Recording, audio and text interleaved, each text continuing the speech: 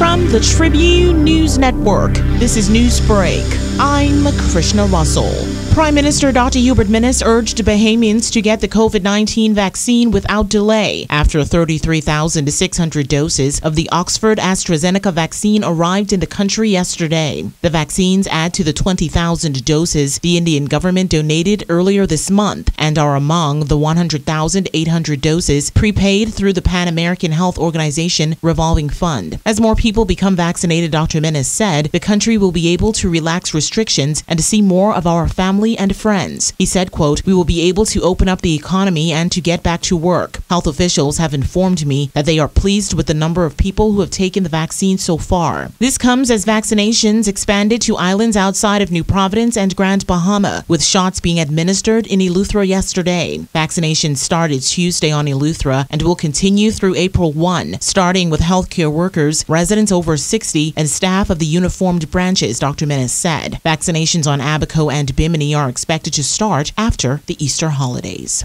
A relative of missing passenger Stephen Sawyer says the family will continue to search for him as they believe wholly and solely that he's alive more than 3 weeks after the plane he was on crashed in waters near Salina Point. The family member spoke after a preliminary report by the Air Accident Investigation Authority into that plane crash off of Acklands earlier this month said there has been no recovery of the aircraft or its occupants. The report released yesterday noted that since March 5th, when Sawyer and pilot Cliff Dean went missing, there has been no recovery of the aircraft or its occupants. Speaking to the Tribune, Sawyer's brother Charles Sawyer said the family has not given up hope, despite what the report has said.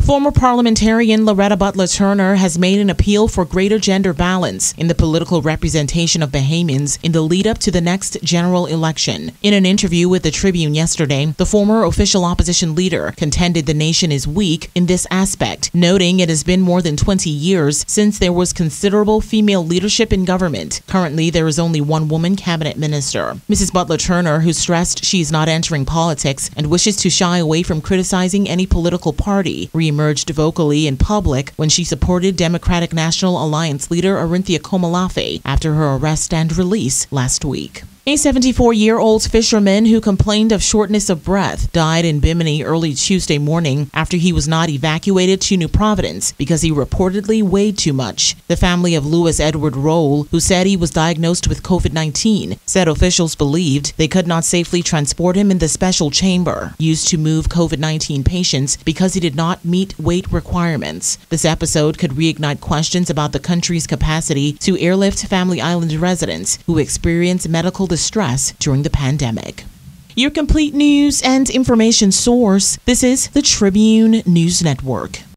In international news, Pfizer announced today that its COVID-19 vaccine is safe and strongly protective in kids as young as age 12, a step toward possibly beginning shots in this age group before they head back to school in the fall. Most COVID-19 vaccines being rolled out worldwide are for adults who are at high risk from the coronavirus. Pfizer's vaccine is authorized for ages 16 and older, but vaccinating children of all ages will be critical to stopping the pandemic and helping schools, at least the upper grades, start to look a little more normal after months of disruption. A new report says U.S. deaths last year topped 3.3 million for the nation's highest annual death toll, including about 375 deaths from the coronavirus. The Centers for Disease Control and Prevention released the report today. In 2020, COVID-19 was the third leading cause of U.S. deaths after heart disease and cancer. Overall, the death rate was up nearly 16% compared to the previous year. The COVID-19 death rate was highest among Hispanic people.